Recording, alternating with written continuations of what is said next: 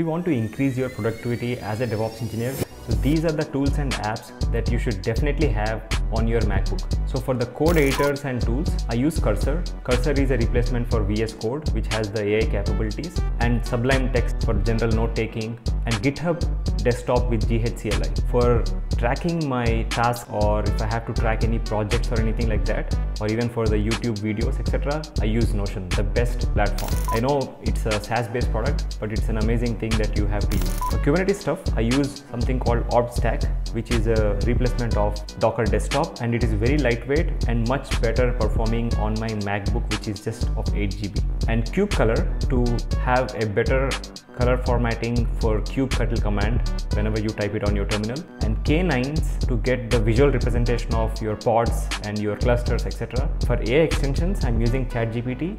You can also use a free version if you do not want to use the premium. So these are the apps and tools that I'm using on my laptop.